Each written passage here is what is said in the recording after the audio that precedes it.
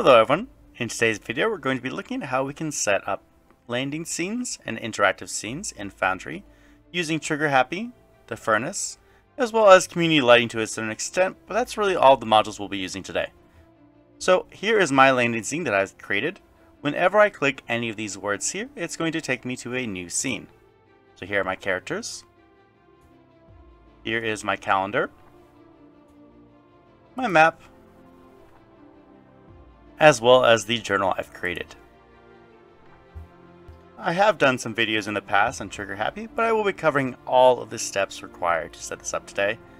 Starting off with, I want to talk about where I got this webm from, as well as how we can edit it very simply using the program I use. Perhaps you might have a better option, in which case I'll put a link down below to where you can jump ahead to the next part, which is actually setting up the Trigger Happy. So the scenery I'm using came from Neo's Battle Maps. Hopefully I'm pronouncing that correctly.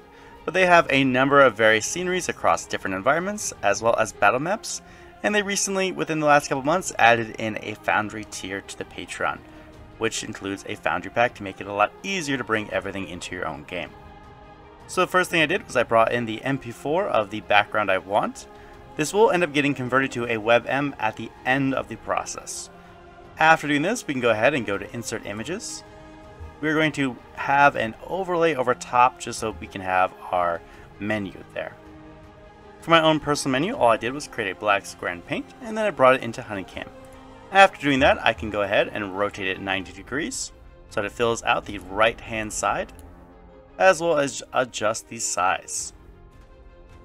And then I'll go ahead and adjust the opacity so that I can still see the animated background behind. And then I'll save. Now when you are using Honeycam, I recommend that you save, and that you save often, because if you undo, it will undo everything that was done prior to the last save. Meaning if you made a whole bunch of changes all at once, it'll undo everything.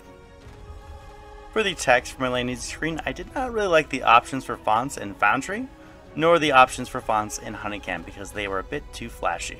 So I used this website, which is very simple. It just lets you type in text, and that text is then converted to a PNG. When you download the PNG, it should already be transparent. If it is not, it is very simple to remove the background. I'll be showing that off very quickly here in paint.net. Here's the PNG I downloaded, which we can see it is already transparent. If it wasn't, you could just use the magic wand in paint.net on the left hand side. This is what I use. There are probably other programs you can use such as GIMP, but I find this to be very simple. The rest of the editing within Honeycam is pretty simple. You would just bring in the files one by one and put them where you want them to be.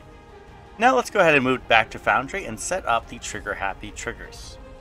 The first step, of course, is to actually install Trigger Happy as well as install the furnace, and make sure that Trigger Happy is enabled on the left hand side. That is the smiley face right here. Next, you want to go ahead and create a folder titled Trigger Happy, and within that folder you can create a new entry. Make sure the entry has a unique name, not Trigger Happy. When you are creating Trigger Happy triggers, you can use drawings, tokens, or actually even scenes to trigger different effects. For my setup, I use drawings because I don't want my players to actually see the boxes around, but you could just as easily use a token instead. So I start off my trigger by creating a drawing and placing it on top of the text here, and I put in the text content characters. This is going to act as our label for the trigger. After that, you can go ahead and create a trigger within the entry, and you can just label it at drawing characters at trigger click, and then the scene. Let's go ahead and go through that whole process right now. Now when you're doing this, the at trigger click is important because the drawings are not going to be visible.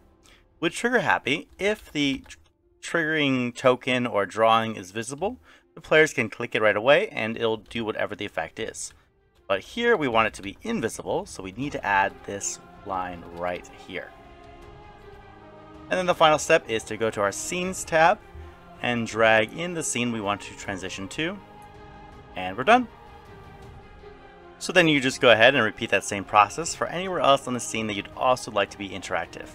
And then of course, when you go to a different scene, you could do the same thing there and have a new arrow, or like I had a home button to take me back to the title screen.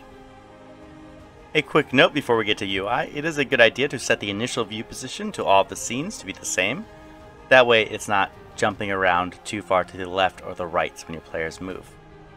So as noted earlier, one of the things I added in is that when a player clicks on one of these spots, they'll also hear a UI sound. I'll go ahead and go through how I set it up. The first thing you'll want to do is you'll want to create 2 macros, or in my case I created 2 macros. You want to create 1 macro for every unique UI sound you plan to use. The macros you use for UI sounds are going to look very similar, so make sure you have distinguishing names or potentially distinguishing icons to tell the difference between the two. The only thing that's going to be different is right here, the file path. This file path should link to the sound you want to play.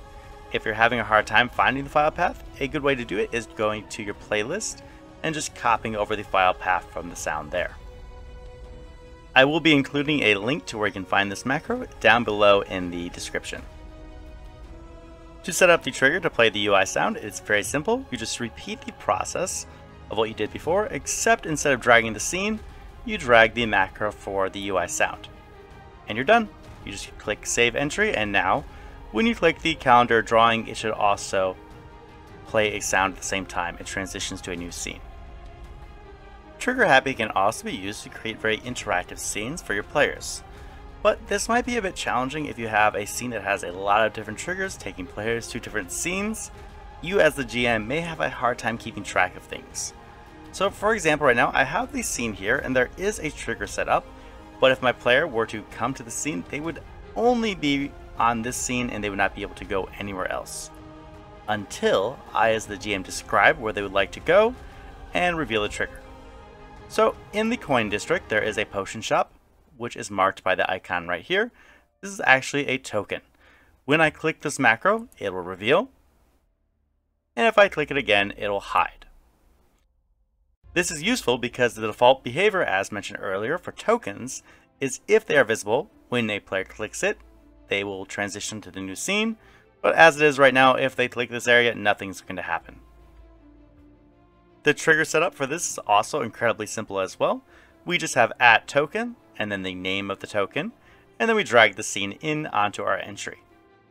The only other change I made is I also set it so that the token is emitting light to make it a little bit easier for the players to see. This is the current macro I'm using, and when used it will reveal any tokens named Potion Shop if they are currently hidden, or if they are not hidden it will hide them. Very simple. With the setup, you could also just right-click and reveal, and then the players would be able to transition and then hide as needed. But you could also link this to other macros you might have in place, such as the death macro I've covered in a previous video, which I'll be linking above. This commoner is going to now perish, and when the commoner perishes, this token is going to get revealed at the same time.